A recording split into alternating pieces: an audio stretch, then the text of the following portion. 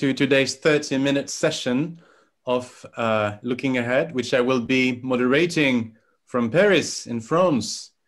As you know, this series of online informal meetings is for us to meet energetic young leaders from every corner of the globe, whose careers have helped them to be sensitive to family challenges and advocacy.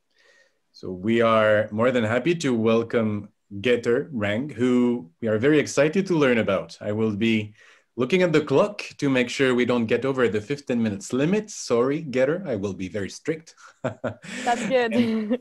and then we will have a 15 minutes questions and answers session. So for the moment, everyone has their camera off. Getter, the floor is yours. Thank you, Remy. I will share my screen with you. I hope you can all see it now. Is it visible? Yes. Perfect. So, hello everyone. My name is Getter Rang. First of all, I want to thank you, Ignacio, for inviting me to participate in Look Ahead talks and give a short presentation about myself, who I am, who I wish to become. I describe myself as a Rubik's Cube who has many colors, many sides, which are my different personalities. And I think that in the life, we can take in the same way as like a Rubik's Cube. It offers many different solutions, many different pathways, and it's up to us what we are actually choosing. We decide our journey, we decide the colors, we can try out new different things, we can overcomplicate things, the choice is ours. Today I am telling you my story, who I am, where do I come from, what do I do professionally, and what I consider important in life. Feel free to ask any questions. I will be happy to share my experiences, my mistakes, anything. And I really appreciate the opportunity to talk to you today. So I come from a small country called Estonia with a little over 1 million people. This is where I was born and raised. I grew up in a small town of 18,000 people. So I consider myself a country girl, but I do enjoy going to the city once in a while. My hobbies are music, singing, volleyball. I feel real sense of freedom while snowboarding in the mountains. That's why I added this picture here. I'm a big fan of adrenaline in general. So snowboarding has taught me actually how to pay attention to every step I take and make and have control over what I'm doing. I've also played like volleyball the whole life. And so I really know the dedication of teamwork and how important it is. In my free time, I actually do voluntary work. I am part of the operational search team of Foundation Missing, which focuses on finding missing people.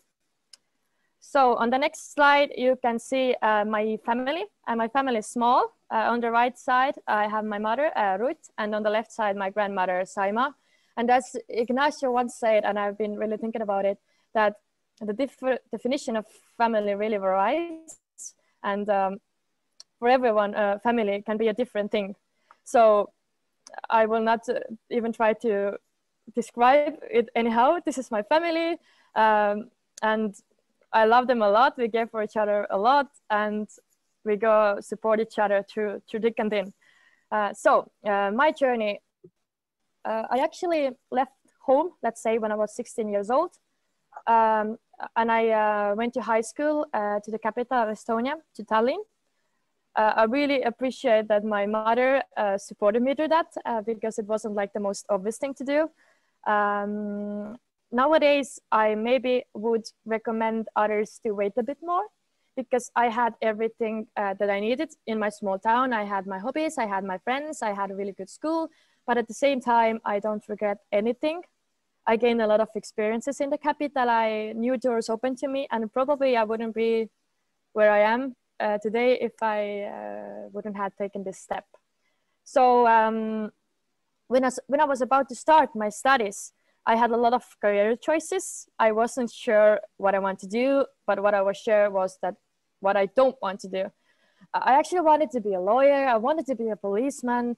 There was a lot of choices, but in the end, I chose to go for communication and international relations. I liked them both a lot. In the first semester, I took two courses at the same time because I wasn't sure which one of these courses is actually one that I want to focus on the most. But my final choice was made on mostly on people. I felt really connected with people from the communications, and we had similar energies, though we had really different point of views and view to the world. And since I really like international relations in general, I chose it as my minor. And I really appreciate international experiences, and I always want to dive into them. So I made myself a promise that I will do an exchange program, which I completed in Belgium, in Ghent, at Artevelde University College there, where I studied communication management. I truly recommend everyone to, if you have a chance, like doesn't matter if it's an Erasmus program or whatever it is, just go for it. I don't regret. I had the time of my life. I gained a lot of knowledge, many friends for life. Just yeah, I'm really happy about that. I have done like 2 internships. One of them was in Estonia at the organization who was organizing sport events. Another one in Lisbon at Startup Lisboa. I actually sent a lot of like letters for the different companies. Would you would like to have an intern? Who I am? I got some replies. I didn't get the replies from many organizations, but that doesn't really matter. In the end, I found what I was looking for. So I worked for some months in an incubator, and I was responsible for helping starting startups with communication, project management, and so on. Nowadays, I am studying at Lund University in Sweden. And I chose the management program because it took me beyond just the books and really heart of real life management challenges.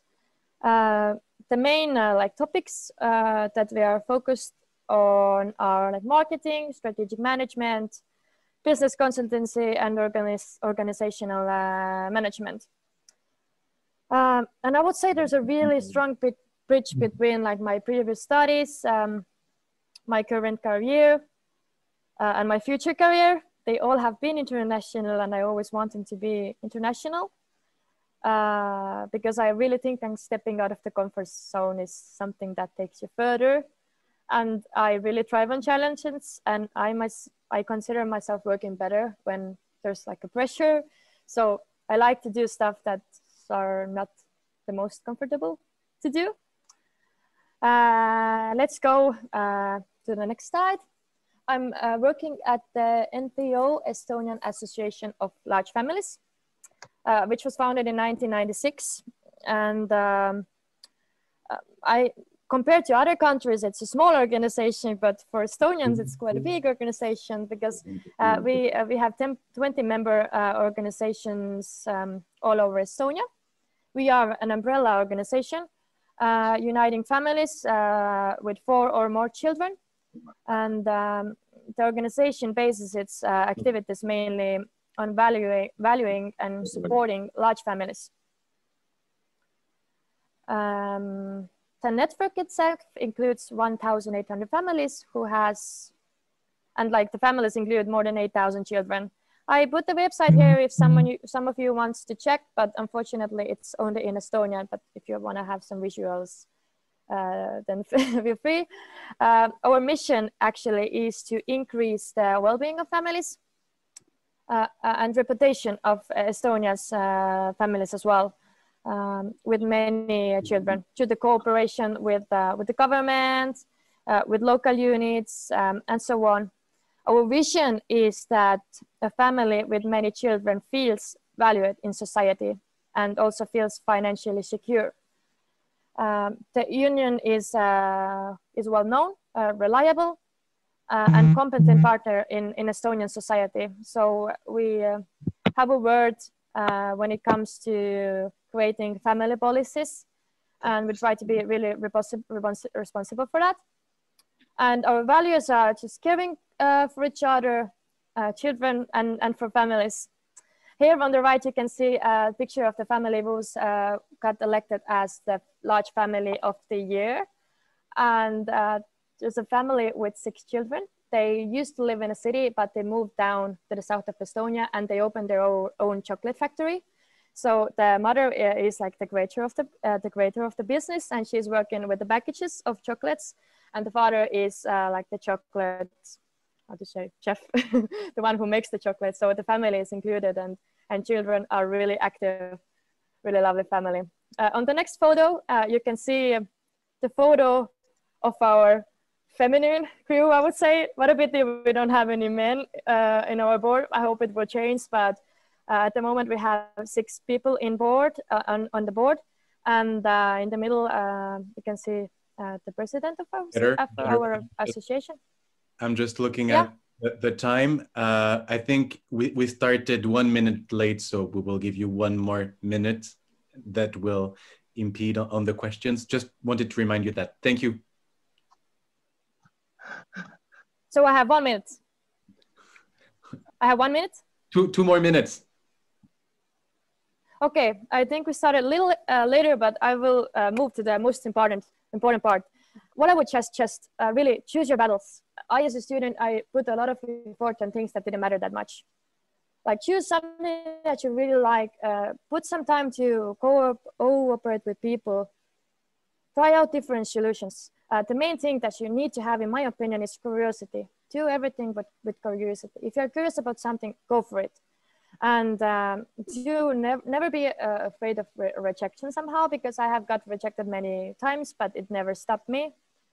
And I would say that be like really responsible for what you do and for what you say, because it may have like a larger effect than you actually think it has. And just the main, maybe the main thing that I would suggest is just like, don't be afraid. Dive in, try the stuff that you would never imagine yourself doing, and it will pay off. And how to support families worldwide? First thing is empathy. You just have to put yourself in other people's shoes. And there's a lot of ways to get included. For example, if you're studying law, you can always focus on like family laws. Or if you have studied communications like me, you can contribute by joining the large family associations, by joining any other large organization like IFFT or LFAC, you name it. There is a lot of like projects, workshops, seminars going on. So just search for the information. They're just really great. I met a lot of friends. Some of you are here today. I really appreciate it. What I would also recommend is seek for positivity, because reputation matters. And nowadays families have, I would say, maybe not the best reputation in some countries. So we really have to make sure that we bring out the best. We focus on good stories. We show what they're good at. It's not all about negativity and like financial issues. We have to bring up the positive and what comes with having a large family or a small family. It doesn't really matter. Just like create the world you want to live in. Why I chose what I'm doing is I love what I'm doing, and I'm also creating the future for my own children, for my own family. Thank you. I think very much. Did I manage to fit it in? Yes, absolutely. Congratulations. Okay. Thank you very much. So now I will invite everyone else who have questions to open their camera, so I can redirect the questions. But first, I was very interested in the NPO association that you work with, actually. So how does it work if for a young person like you who I mean, you don't have 7 children yet. So how did you have this idea? how, that's my first question. Okay, actually, I get this question a lot because I don't have brothers and sisters. I don't have children myself, so how did I end up like dealing with family issues? Yeah. And I would say like it's a huge advantage because a lot of people who are dealing with issues, they have like large families themselves. So often I have a different perspective, and when we put it together, we create something different with a new insight. So I actually ended up. I got an email from my university. They were looking for a person to work there, and I just had this click. It was a whole new world for me. I was never actually really interested in like family issues. I was never thinking about it. But then I wanted to do something that has a value and actually changes something. And then I dived in, and almost 3 years later, I'm still here. And just my network gets wider and wider, and I'm enjoying it. There's a lot to do, more than I ever thought. So I really encourage everyone, just try out. It can be a new field, and you don't have to be like you don't need to have a family yourself, or you don't have to come from a large family. It really doesn't matter, in my opinion. So it's a move from the heart and a click. Yeah, exactly. On an email. Okay. And what are the actions that it's interesting that they have this this award, the big family of the year. That's funny actually. But what actions are implemented on the ground? I guess political or communication, or I don't know. So what are the actions?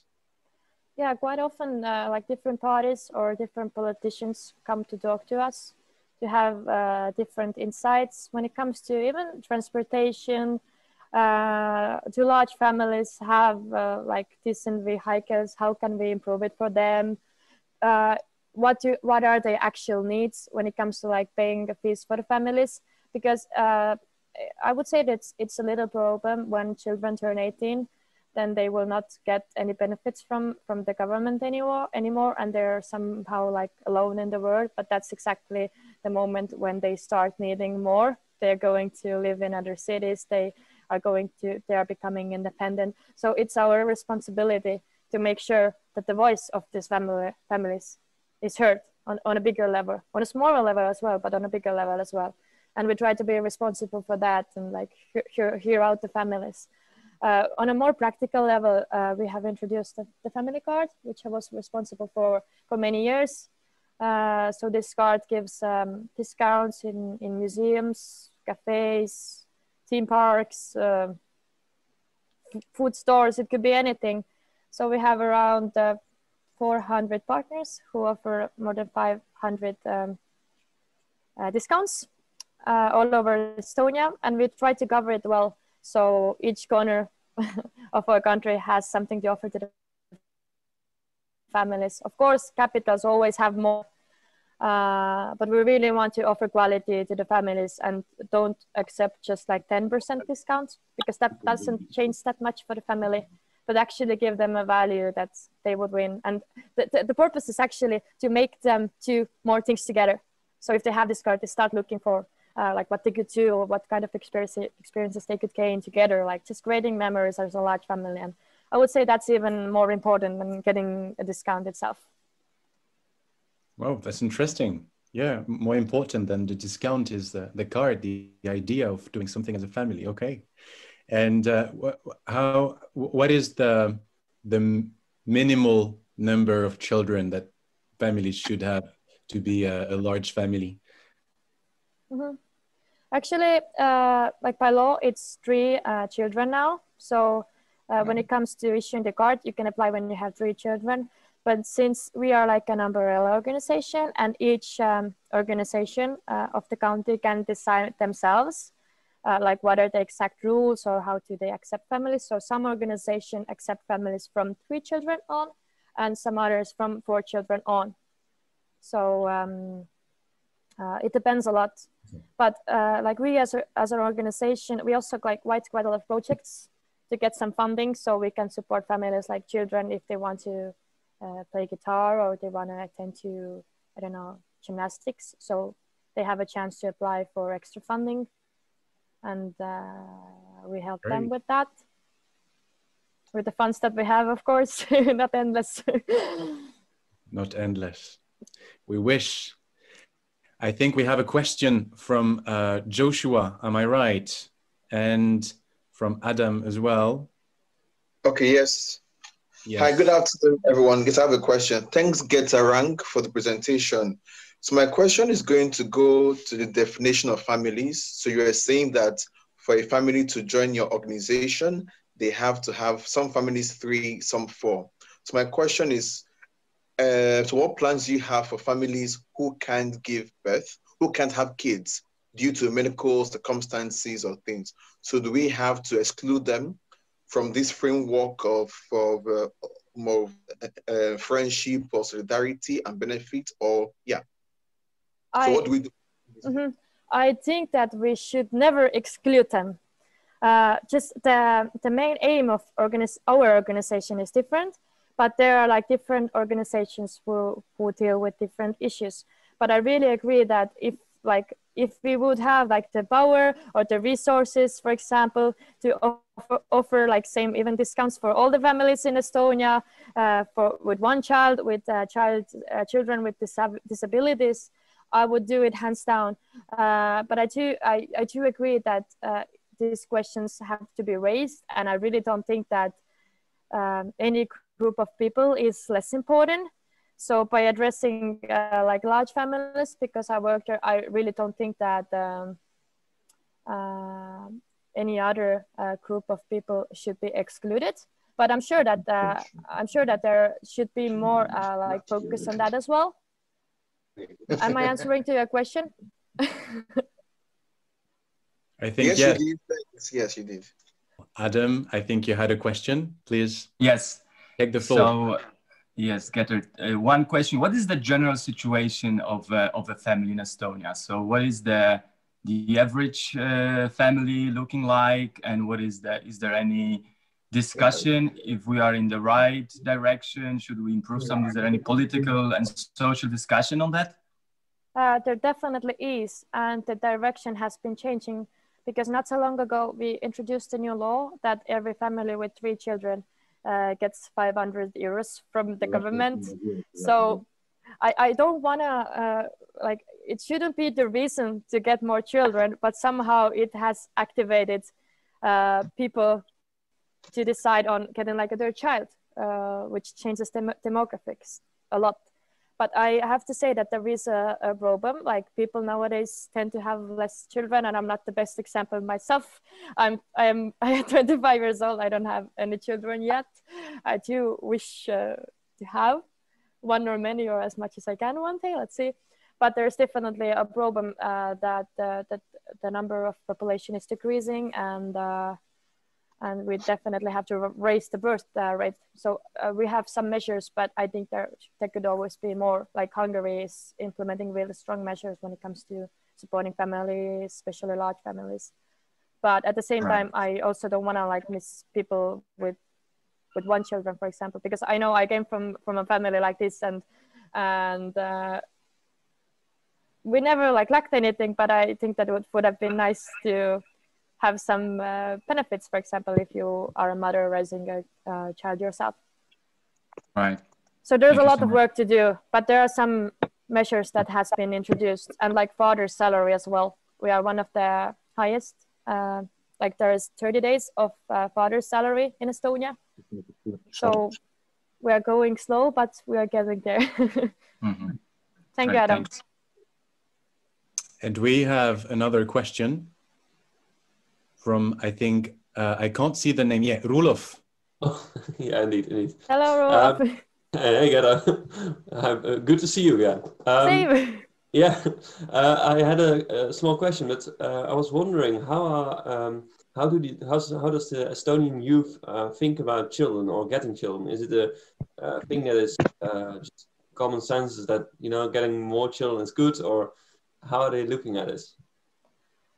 I would say that it's 50-50, though I think that it's more like people are starting to have less children. Unfortunately, I have this feeling because everyone is focused on their careers mostly. But I'm really glad that it's not seen as a shame. This has been changing because maybe not so long ago, it was seen as a shame, like if you decide to have a child at a young age. But I can really tell, at least my circle, my friends are having like children. It's seen as something really positive. But people tend to make this decision later on in life. But I'm really glad that like the reputation of it has been shifting, at least in Estonia. It will be really interesting to know how it is in other countries. Well, that's great. I think we have a last question from Evan. Evan, your microphone is off. I don't know how to turn it on.